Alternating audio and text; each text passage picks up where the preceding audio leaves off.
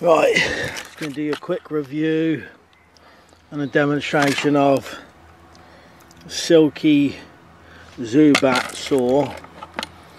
Now these ones are actually like professional versions. A lot of like tree climbers and tree surgeons use these for pruning with. This probably be a good saw for a bug out bag. It's pretty big. There's my bag. It would go in the bag quite easily.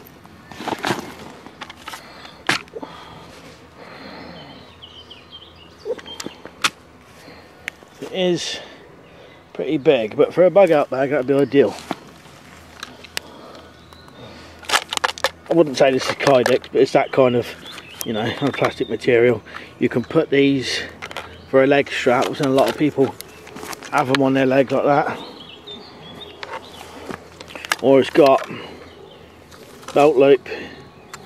This one's got a carabiner clip on it, and for quick release it even comes undone there as well, so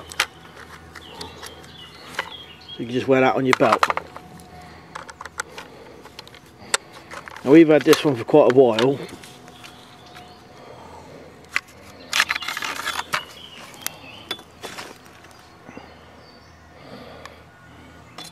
This is a 330, so I think that's 330 millimeters, I think.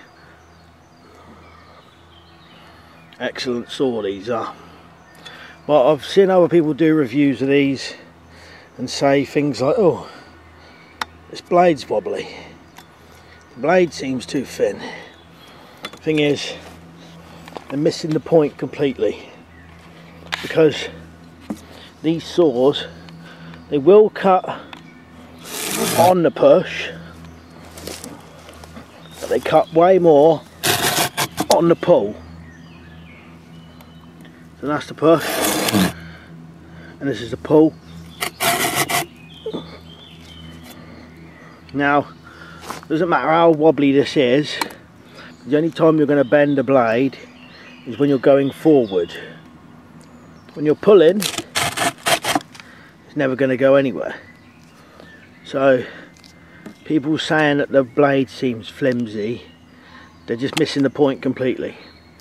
And then I've heard other people say things like, it's a special technique. It's not a special technique to use these. All it is you just know that it cuts more on the pull. I'll set this up and we'll give it a go. So like I said, there's no special technique.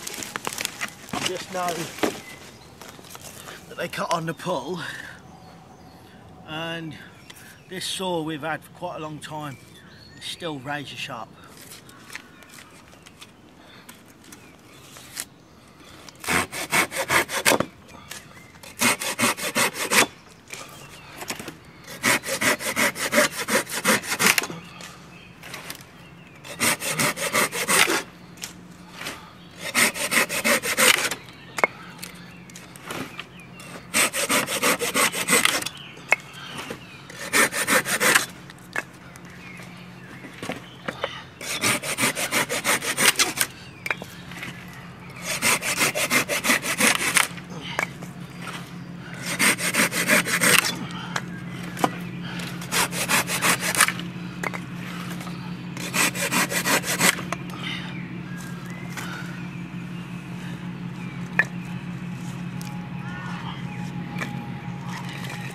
That short amount of time,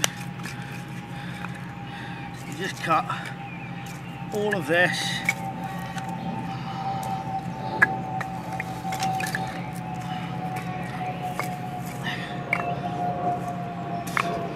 all that amount of wood.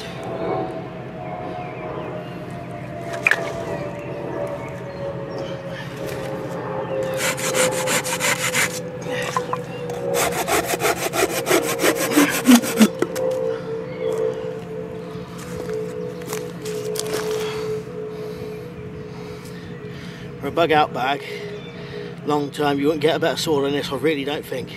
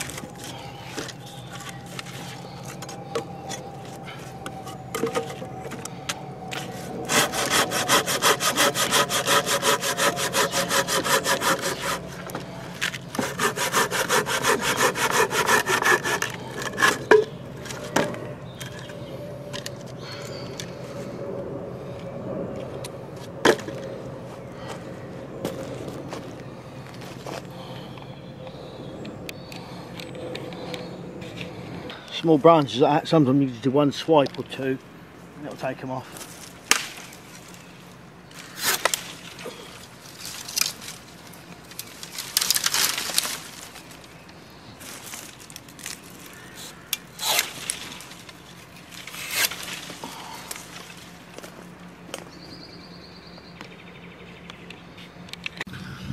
So that's a quick demonstration of the Silky Zubat. Give it a tap when you're done. Just knock some of these bits off. Like I said, it will cut on the forward cut, but so much more on the back cut.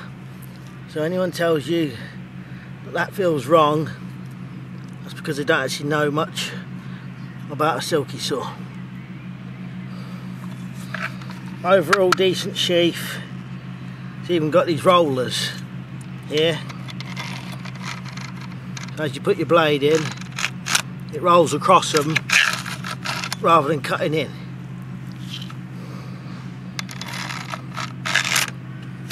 Clicks in, kind of like Kydex.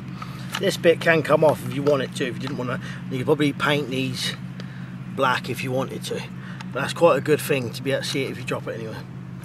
It's got a hole for a lanyard as well, and these you can strap this to your leg or whatever, which I have seen quite a few people do that.